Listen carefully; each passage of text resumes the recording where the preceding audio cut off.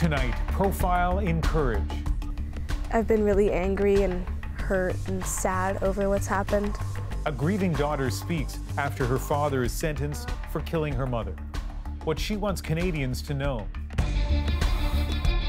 Why did the Liberals hide vital information? The many political ripples of the Mark Norman case. At Issue is here to break it down. They broke the deal! And as the U.S. and China butt heads on trade, what Canadians need to look out for. This is The National.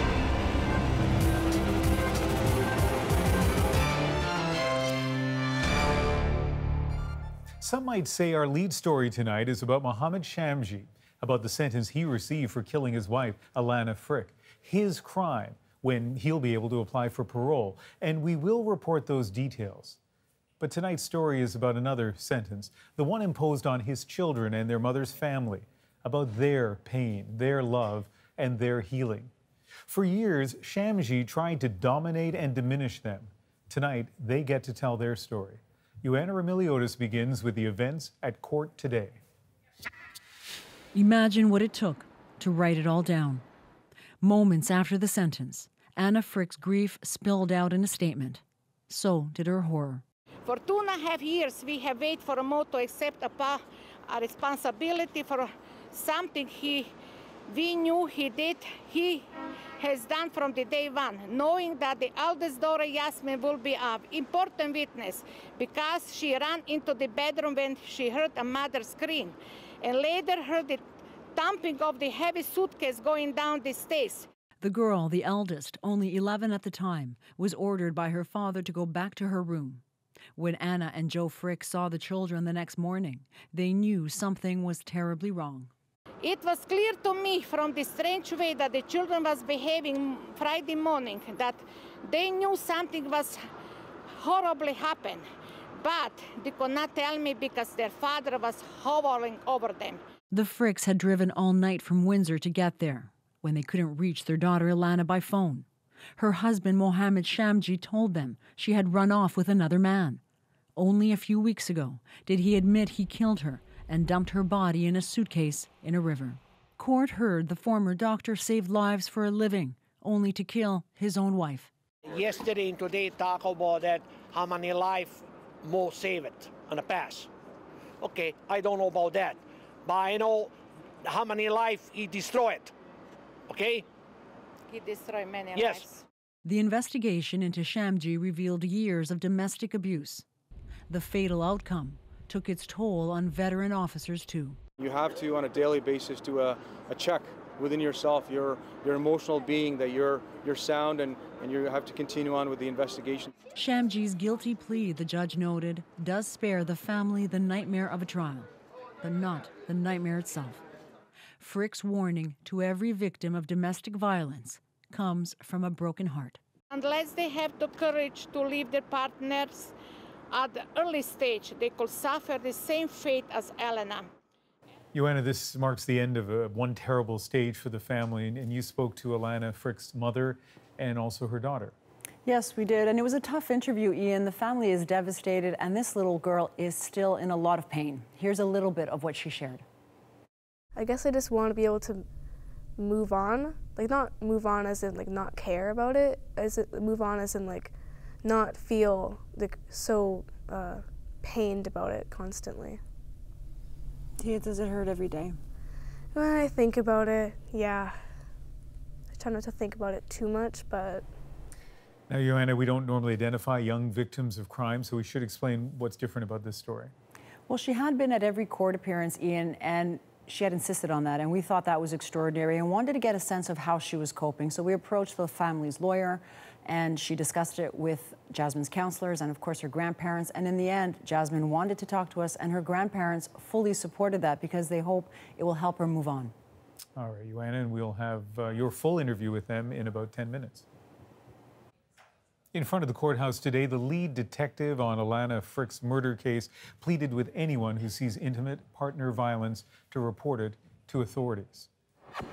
Often we believe that somebody's going to do it, but nobody ends up doing it. And that's where it's a collective responsibility. We strongly encourage anybody that needs assistance that either they themselves or their family members step in. And that's where we can effectively combat this crime. Shelter workers see firsthand how difficult it is for victims to get help. People think, oh, you know, if someone hit me, I would leave right away. You don't. You don't leave for many, many reasons. The stats will point out that women often don't leave until after the 35th assault, or they don't phone the police. And reporting the crime is just the beginning of a process. Some evidence suggests violence is punished less severely when an intimate partner is the victim. Between 2006 and 2010, about half the time, the sentence was probation. When jail time was handed down, about half the time, the sentence was 1 month or less. Frick reported Shamji's violence and threats in 2005, but charges were withdrawn. The relationship soon continued, and so did the abuse. Let's go to Ottawa now. And Rosemary, you have new developments in the Mark Norman case. Yeah, that's right, Ian. As you know, yesterday the prosecution dropped those charges against the Vice Admiral. But today, opposition parties continued to hammer the government. The Prime Minister interfered in the judicial process. He withheld documents from the defense. Why did the Liberals hide vital information from the prosecution, the defense, and from the rest of Canadians? Alongside those opposition attacks, though, there are other questions. Mark Norman had been working with Stephen Harper's government when the shipbuilding deal was signed, yet key Conservatives weren't formally interviewed by the RCMP. But some former cabinet ministers say they did give information helpful to Norman's defense, and today they spoke with our Murray Brewster. They were all key players in former Prime Minister Stephen Harper's cabinet, and they all went to bat for Vice Admiral Mark Norman when the RCMP accused him of leaking cabinet secrets. I also met for about 2 hours with Admiral Norman's legal defense team last year in Toronto, and gave them information which I believe would have helped with his exoneration had this case gone to trial. Former Defense Minister Peter MacKay also met with Norman's attorneys, and he says he absolutely thinks what he said was key to getting the Vice Admiral off the hook. As we reported last night, the prosecution began to collapse in March, partly under the weight of new information from several former Conservative ministers and staffers, people the RCMP and the Crown never formally interviewed. But not everyone thinks that explains the Crown's decision. I think it's been a simplification of it to say that because the defense questioned a few Conservatives that led to this going away. The DPP hadn't questioned me, and clearly they felt they had a case against Admiral Norman before. So I really think it was the slow and deliberate delays from the Trudeau government on releasing information that Mark Norman needed to defend himself. No one has seen the evidence that caused the Crown to change its mind, and the defense wouldn't say. So today, those renewed opposition claims of political interference. I quite frankly find it offensive when a member in this House rises and impugns the integrity and reputation of the RCMP and the Director of Public Prosecutions by suggesting that they would ever conduct their business in any way which was less than independent. Vice Admiral Mark Norman has said he wants to go back to work. The military, however, today said it can't say when or what he will do. Murray Brewster, CBC News, Ottawa. So what is clear tonight is that the legal case, this part anyway, may be over, but the fallout is far from it.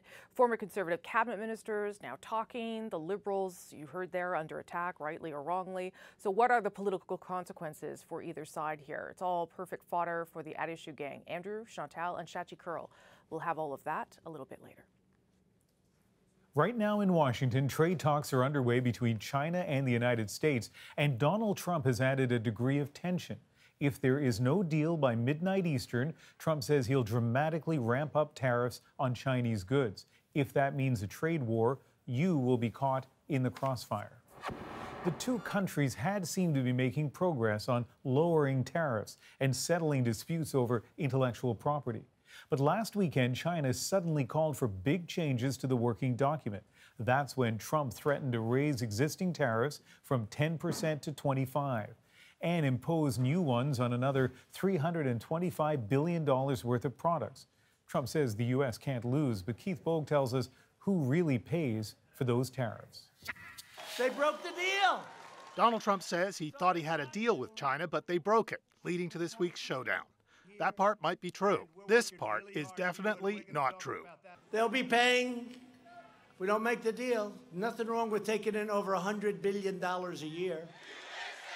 The $100 billion a year doesn't relate to anything and appears to be made up.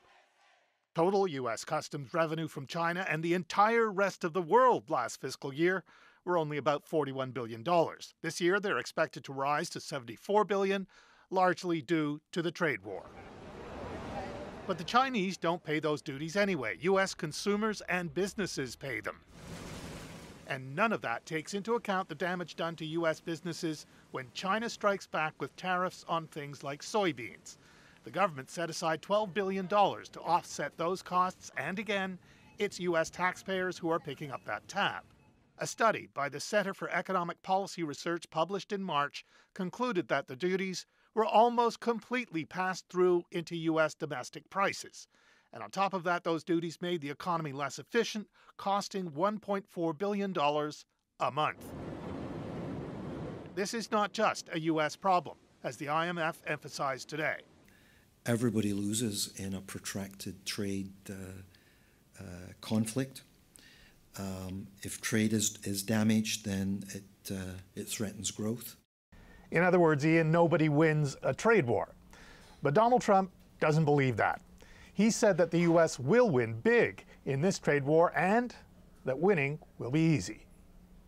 So, Keith, tell us what's behind the president's perspective on trade. Well, it seems that before the tariffs were imposed last year, Trump's economic team told him that even though U.S. consumers would nominally pay the tariffs, China's exporters would effectively pay them, largely by lowering their prices.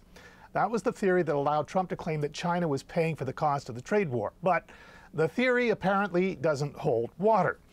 A year later, the data seems to show the Trump administration was just wrong. But now it's doubling down on its trade strategy. More than doubling down, actually. All right, Keith, thank you. Thanks, Ian. When titans clash, bystanders can get hurt. Canada is mired in its own troubled relations with China. But as Katie Simpson tells us, if Beijing and Washington drop the gloves and really go at it, the damage to this country could reach well beyond canola fields. There's a potato skin. Mary Robinson's family has been farming on Prince Edward Island for more than 200 years. While some uncertainty is always to be expected, Canada's dispute with China is making life so much more difficult for farmers all across the country. Any small business or larger business in Canada, and if you tell them they're really not going to know if they're going to make any money this year, and if they know there's great uncertainty in their business, yes, that has a direct impact on the mood. The Prime Minister voiced those concerns directly to President Donald Trump today as the Americans host China for trade talks. A senior government source says during a phone call this afternoon, Justin Trudeau reminded Trump that Ottawa is being punished by Beijing for arresting a Chinese tech executive at the request of the U.S. Trudeau's main focus was on 2 Canadians arrested in China, highlighting the deplorable conditions of their detention. We've made it very clear to the United States administration, if they do reach some kind of deal with China, that we expect, first of all, our 2 hostages to be freed, and then the Chinese to pull back on the pressure they're putting to us, particularly on our agri-food. This former Canadian diplomat says investors will be the next casualty of any heightened trade war. We continue to live in an unsettled world, and the stock market, as we saw today, will take a hit. Canadian manufacturers were bracing for bad news as well. If you are a Canadian company who has a supply chain interest in perhaps a product going in either direction, what would be the implications for you of a retaliatory tariff? Might your product potentially be priced out of the market? Sources say Trump was receptive to Trudeau's pitch to keep Canadian concerns in mind. Phone calls between these 2 leaders typically are pleasant, but it certainly does not mean the president is going to do anything on Canada's behalf. Katie Simpson, CBC News, Ottawa. The Canadian Pediatric Society wants young women and men to have better access to contraceptives. It's calling on all levels of government to remove a key barrier, the cost. The group wants all forms of birth control to be publicly funded until age 25. That includes condoms, which also protect against sexually transmitted diseases, and IUDs, which can cost hundreds of dollars. It also wants access to be confidential. As Christine Birak tells us, the society says the benefits will far outweigh the costs. Do you use this one a lot? Yeah. Not everyone feels comfortable handling a uterus or even talking about birth control. Just being able to hold them, and they're squishy, like it took away a lot of the fear. Here at Planned Parenthood, they answer questions and see firsthand how tough it is for some people to pay for contraceptives, including the pill. Young people coming in with their loonies and quarters and sort of putting them out on the desk, buying one pack at a time. I've heard of folks trying to stretch a pack, taking their pill every other day, not taking them as instructed. Instead of pills that have to be taken daily, last year the Canadian Pediatric Society recommended longer-acting reversible contraceptives, such as IUDs, which can run about $400 up front. Many teens will tell you using their parents' private insurance isn't an option. Still in high school, sometimes they don't want to necessarily talk to their parents about going on birth control. Which is why the Society's recommendation to offer free birth control to young people could be a game changer. The most recent numbers show in a single year, nearly 60,000 Canadian women under the age of 25 had unplanned pregnancies. Doctors say the costs related to those unintended pregnancies far outweigh the price of birth control. We also know that in a lot of ways, it changes their plans and that they would have had for their life in terms of education and future employment. Unplanned pregnancies lead to higher social assistance and medical costs, and some women will choose to have an abortion. We know that a termination by itself can cost anywhere from $500 to $700, $1,200, $1,500. So just in that, we could, if we offered free IUDs to young people, then we wouldn't be paying for their terminations. Young people and their parents might not see eye to eye on having sex, but both sides would agree. Virtually no one wants an unplanned pregnancy. Christine Burak, CBC News, Toronto. Here are some of the other stories we're following tonight, including a staggering new report on how many profits from crime are being poured into the BC real estate market. Wealthy criminals and those attempting to evade taxes have had the run of our province for too long. The report found more than $5 billion worth of real estate transactions in 2018 came from dirty money, the proceeds of crime. That accounts for 72% of all money laundered in the province last year, and it's believed to have increased real estate prices province-wide by an average of 5%, even higher in Vancouver. BC says it will take action. Ontario Senator Lynn Bayak has been officially suspended without pay. In what she calls a free speech issue, she refused to remove and apologize for racist letters posted on her website. Parliamentarians have not had their freedom of expression threatened like this since the events that led to the enactment of the Bill of Rights. Some of the letters described Indigenous people as lazy and entitled, and that they should be very grateful for residential schools. But the 2015 Truth and Reconciliation Commission report found that more than 3,000 children died in their care and more than 30,000 students, that's 1 in 5, were victims of sexual assault. Ahead tonight, Uber is looking for investors, like other than the rest of us just getting free rides. We'll look at what could be a bumpy road ahead. But first, confusion, anger, heartbreak, and finally some relief tonight for a 14-year-old girl now that her father has been sentenced to life in prison for murdering her mother. I mean, it's weird to know that somebody you can be related, that you're related to, can be so inhumane, I guess. So evil.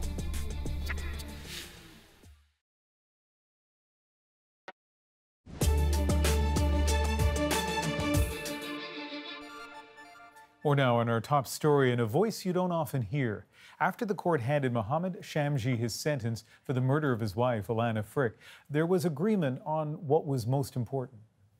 She left the 3 small children behind. How to keep the best interests of the children in mind. The focus should be squarely on the welfare of the children going forward. Frick's 3 children will need support and strength to try to overcome the trauma of their loss and heal. Speaking with Alana Frick's mother and her eldest daughter, Joanna Remiliotis found relief, a readiness to move forward, and a sense of how hard that will be. In this tragic story, she is the most haunting figure.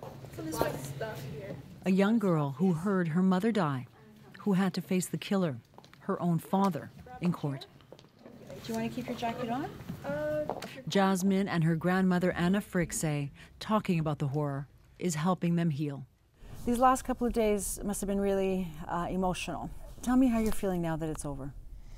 I feel relief that we don't have to go through this no more, that this is over, that we can close our book and look forward for our life with the children. How about you? Same thing. I'm just relieved that I don't have to do this anymore. Jasmine had to testify at a preliminary inquiry about the night she woke to her mother screaming, to find her father wide-eyed and panicked. But it wasn't until he pled guilty that she could exhale, knowing that meant no trial. So how do you feel that you don't have to go through that? Relieved and happy. Yeah. Were you anxious about it? Yeah, I felt like I would have had an emotional breakdown if I had to go on the witnesses stand.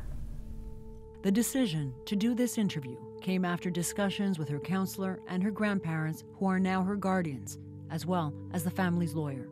I've had the chance to talk about my mom, but I haven't had the chance to talk about it and have it, like, you know, I don't know the word. Publicized? But like, Public? Yeah, that. Yeah. Mm-hmm. And why was that important?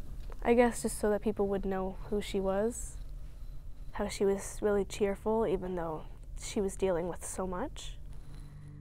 Off limits were any questions about that awful night. But the horror of how Alana Frick died, how Shamji struck her several times and strangled her, played out in court. Those details, listening to them again, must have been very difficult.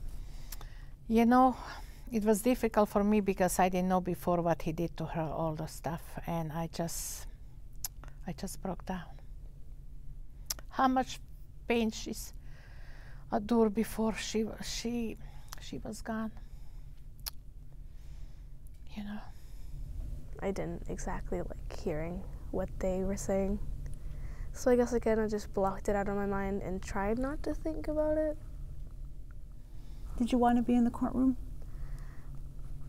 I had some questions that needed to be answered, so I decided to stay.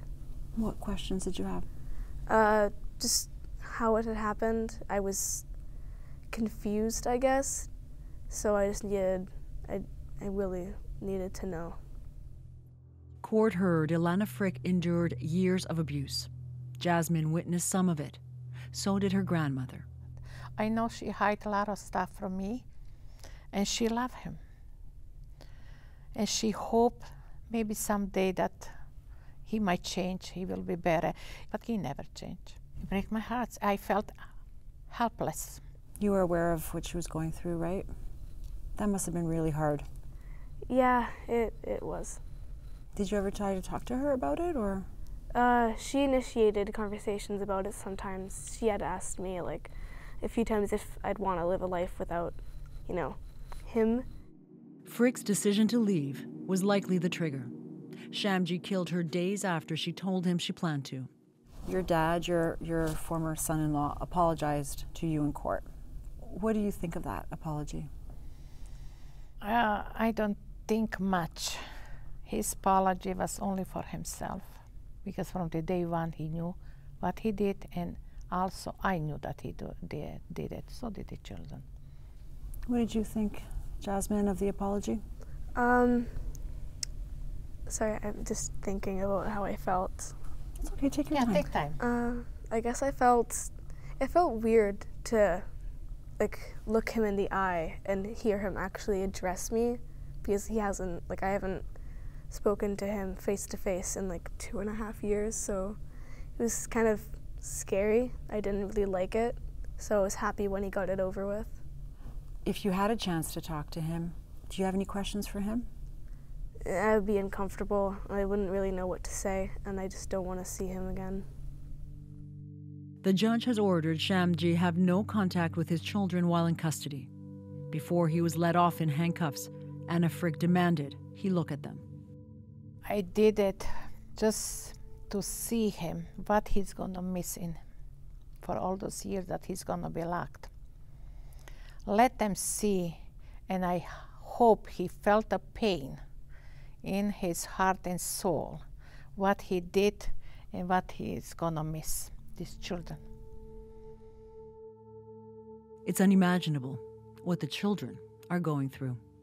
I mean, it's weird to know that somebody you can be related, that you're related to, can be so inhumane, I guess. So evil. It's been emotional. I've been really angry and hurt and sad over what's happened.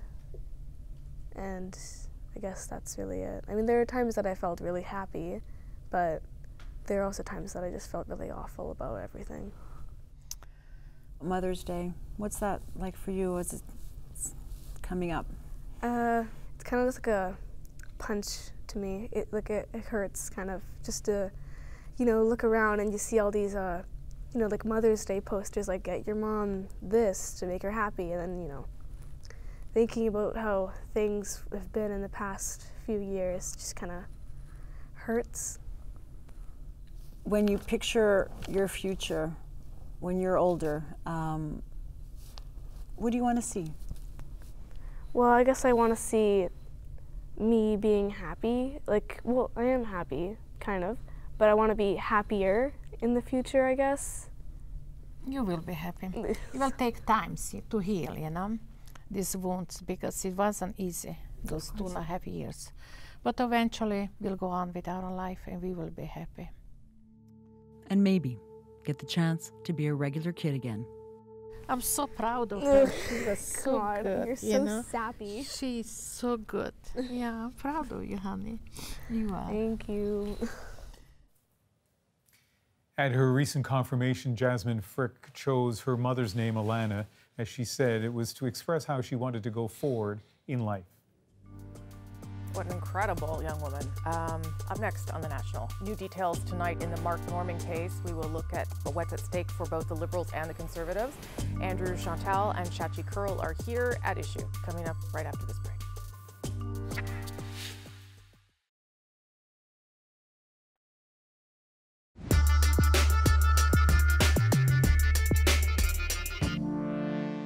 I am confident that at all times I acted with integrity, I acted ethically. We still have lots of questions about why the government was so afraid of the truth coming to light. Why did the Liberals hide vital information from the prosecution, the defense, and from the rest of Canadians? The process involved in a public prosecution like this is entirely independent of my office.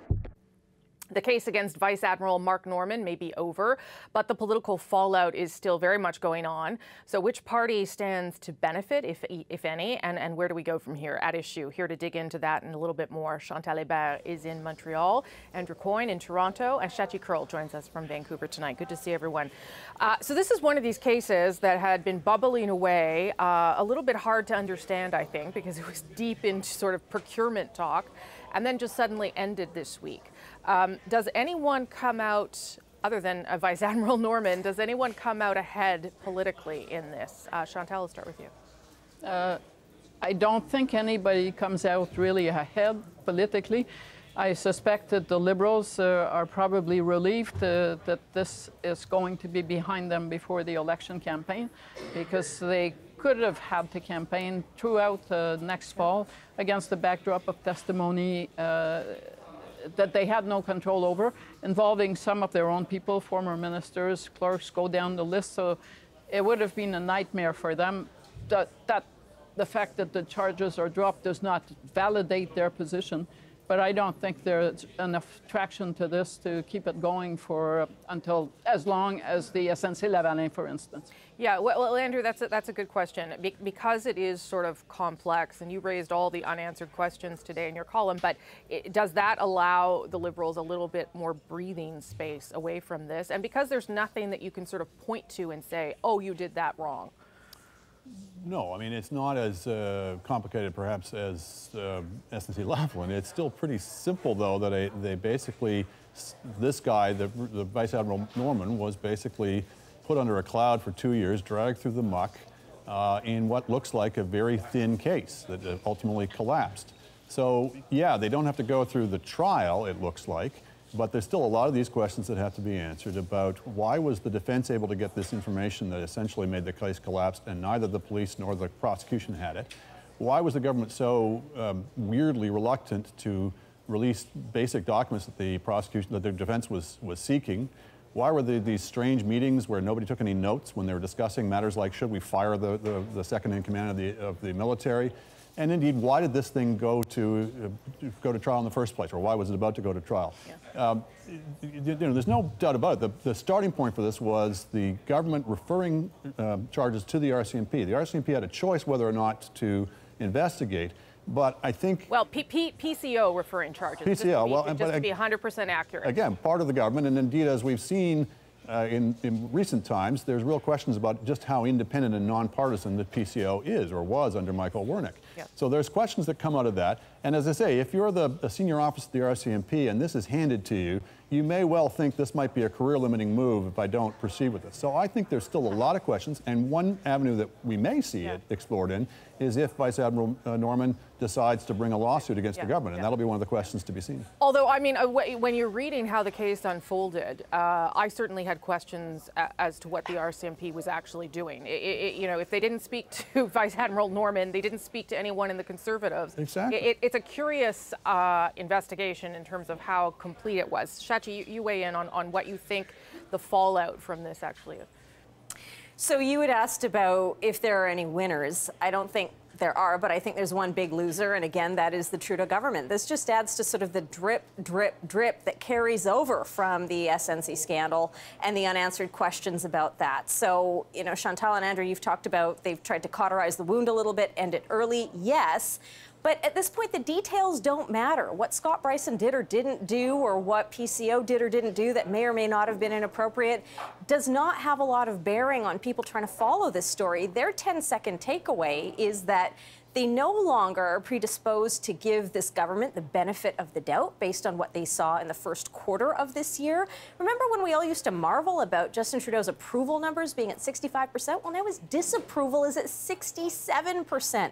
So there isn't a lot of willingness, I think, within the public to say, oh, well, maybe they didn't do anything with this one, or maybe everything was on the up and up. And the other factor is Vice Admiral Norman has not had his say yet. He has not told the entirety of his story. It's only going to add to a really tight timeline that Trudeau has and his government has to try and sort of staunch or stop the wound and try to start healing. And it looks at this point today like he might be running out of time. Chantal, what do you think? Yeah. But I don't disagree with any of that, but it was a lose-lose. It's lose this week or lose over the course of the campaign. I would agree. And yes, I agree that everyone is going to be curious to hear what comes next in this story. But there are also, and to go back to your point, Rosie, questions to be asked of the RCMP. You would think that on the heels of what happened with the Mike Duffy trial, there would be a test that the RCMP and the prosecutors would put to themselves when politics collides with what may be criminal or what may be inappropriate behavior, and it doesn't seem like that test was applied or that due diligence was done. It is surprising, amazing, that the RCMP never talked to people from the Harper era when some of their charges went back to that era. So yes, lots of questions, not only of the Trudeau government. Last word to you on this, and then I'll switch topics. Well, just to amplify something Shamji said, you know, we're almost in a campaign mode now, and oftentimes when these things explode during a campaign, it's not the direct damage that's done that really hurts the party. It's they're robbed of time to get their own message, to get their own themes out. And the Liberals are now in a position where they're starting from 7, 8 points behind. They need to start getting their own message out, and this is just going to continue to frustrate their ability to do that. Okay, I want to switch to this week's Green Party victory in Nanaimo, Ladysmith. It's something everyone, I know all of you have thought about and written about. Some analysis, not yours, but other people, maybe overblown because it is a by-election. But let's weigh in on whether this actually matters. But first, here's the leader of the Green Party, obviously celebrating.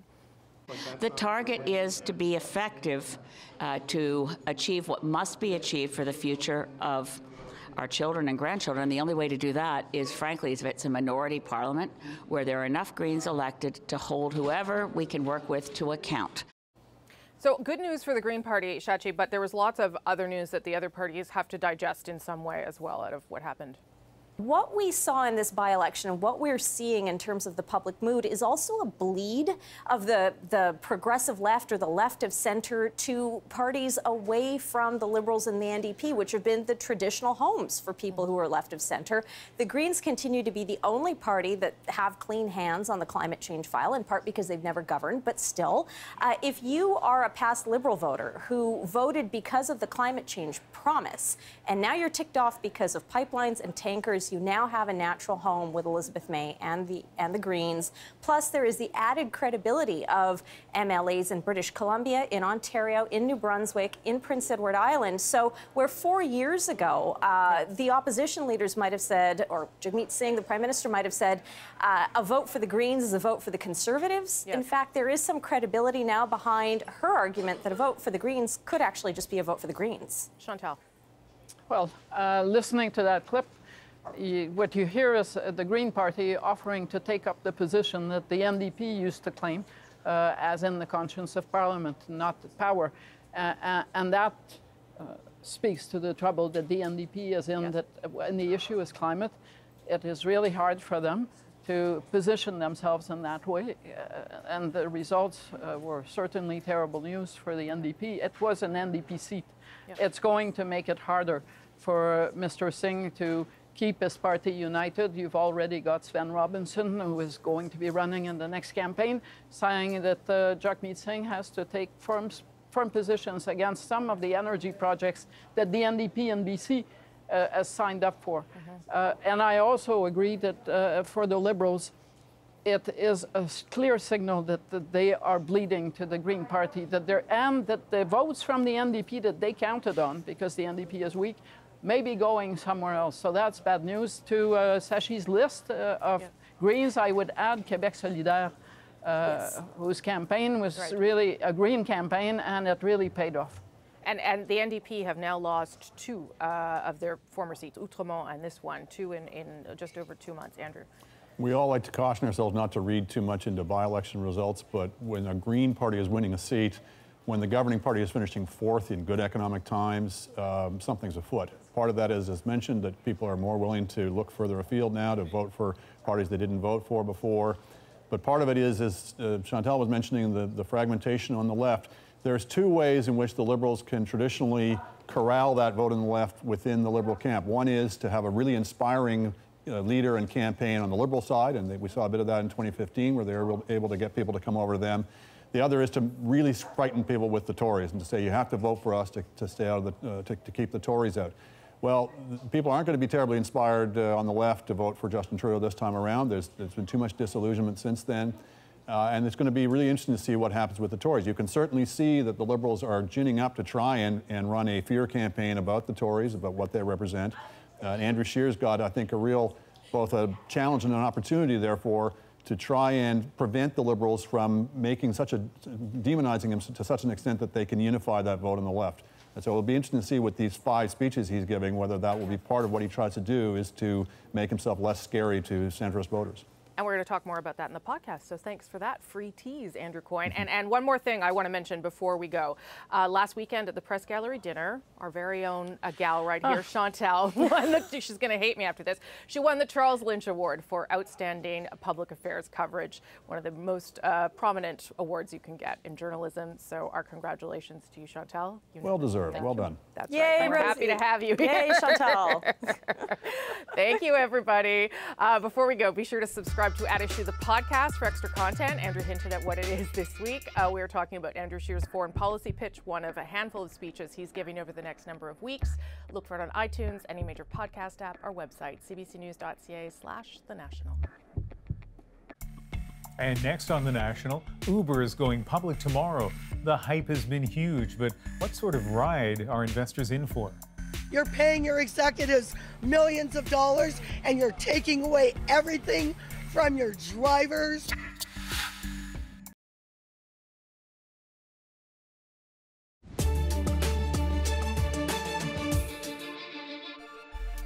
We are live here in The National, and we have an update on the important trade talks in Washington. Word just coming in, the U.S. and China will resume discussions in the morning. There had been a deadline of midnight Eastern for the two countries to reach a deal before Washington was threatening to impose tariff hikes. That would amount to hundreds of billions of dollars on goods imported from China. But the U.S. officials have now agreed to continue the talks with the Chinese vice premier. We are going to move you to a new home.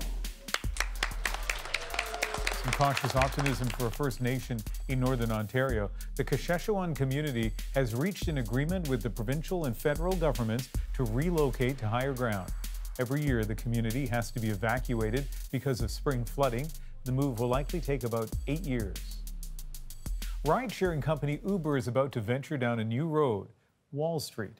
Its shares begin trading tomorrow on the New York Stock Exchange in the biggest initial public offering since Facebook 7 years ago. If you want in, it's being priced at $45 US a share. As the CBC's Jacqueline Hansen tells us, investors who sign up for the journey could be in for a bumpy ride. It could be the ride of a lifetime for investors. Uber has called itself the Amazon of transportation, disruptive and eventually, hopefully, worthwhile for investors. Amazon is trying to be everything to you for your retail needs, and they want to be everything for your transportation and other things down the road that they haven't even thought of. Uber is losing piles of money. Sure, it completed 5 billion rides last year, but it lost $2.4 billion. Its biggest cost? Drivers. But many drivers say they're not being paid enough. You're paying your executives millions of dollars and you're taking away everything from your drivers. Plus, it has serious competition in everything it does, and legal and regulatory issues, along with investing in ambitious projects, all add up. Uber isn't even sure it's possible to get from point A, losing money, to point B, profit. One route could be driverless cars. If you take a $10 ride, the driver is getting $8 of that. So if Uber can take the driver out of the equation, that basically all falls to the bottom line. They have to pay a little bit more for the self-driving cars, but it's nothing compared to how much more money they would make. That could be a decade or more away, though. And analysts say if Uber keeps burning through cash, the new money it raises won't last that long. It's not unusual for tech companies to go public without making a profit first, but it will be a long road ahead before investors will know if Uber will pay off. Jacqueline Hansen, CBC News, Toronto. The Moment is up next, and tonight it's a homecoming in Vancouver in a saga that we have been watching here very closely on the National. So we figured, let's come down and see it. And we're like, oh, the poor little koi and little otter needed to eat. So, like, how did he get in? That's the one question.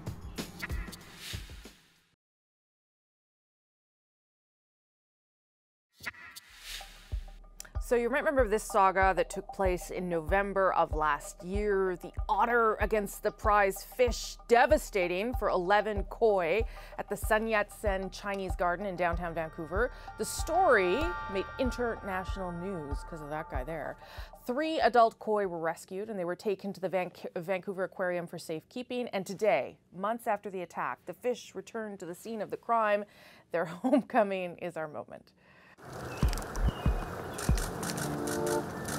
In late November 2018, a river otter entered the site, killing 11 adult koi. The story has become something of an urban legend, with the river otter often replaced in retelling by a sea otter, seal, raccoon, and even a groundhog. It feels good to get them back to the proper home. Time really flies. So yeah, it feels good to get them back. For the past 33 years, our koi have helped us bring people from all backgrounds together in understanding and appreciation. They're intelligent as they are beautiful, symbolizing fortune, abundance, and perseverance, which they have certainly shown through this process. So they may be intelligent, but the otter was pretty smart too, and I have always been fairly firmly team otter. They have closed now the entrance and exits though to prevent further otters from coming in and eating everybody. Well, or to try to prevent them. Listen, you know, you mentioned like human nature, Rosie, being what it is, we were quick to get divided in this city between Team Otter and Team Koi. Buttons were handed out. Some see this as the beautiful, defenseless Koi. Others see this as a story of a resourceful and clearly hungry otter. And so we go to sleep tonight, a city divided. And maybe I'll stop by the gardens on the way to work tomorrow and see how this first night turned out. Good plan. That is the National for May 9th. Good night. Good night.